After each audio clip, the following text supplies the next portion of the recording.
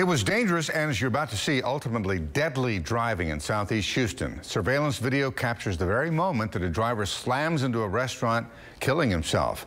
The Medi Grill was closed at the time, so nobody was inside. Our Brittany Jeffers is right there right now with people who saw the crash and rushed in to try to help. Brittany. Truly a tragic crash that happened here today. We're told by HPD the victim in this case was a 55-year-old man. If you take a look behind me, you can see the significant damage that was caused to the restaurant. Crews have been out here working to board it up. This was after an SUV slammed into it earlier today. Now, according to Houston police, this happened around 11:30 this afternoon when the driver of a white Ford Explorer hit a curb, crossing into the southbound lanes and then struck a building. Now, if you take a look at this surveillance video, this is from both inside the business as well as from a nearby store. You can see the SUV after it plowed through the restaurant and then came to a final stop at the opposite wall.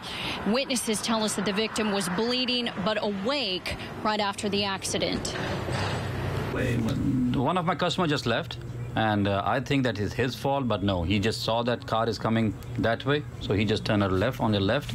I show you on the camera, and that guy just jumped into that building. Okay, when we ran over there, me and my fiance, my brother, a couple other people, we ran over there to try to help him out. When we seen him, he looked shook, like he was asleep, or he had maybe possibly fell asleep or something. But he was alive when we got to him. If they probably would have got here, they may have been able to save him. So at this point, Houston police do not yet know the cause or what led up exactly to this accident. We're live here in southeast Houston. I'm Brittany Jeffers, KPRC, Channel 2 News. Brittany, thank you.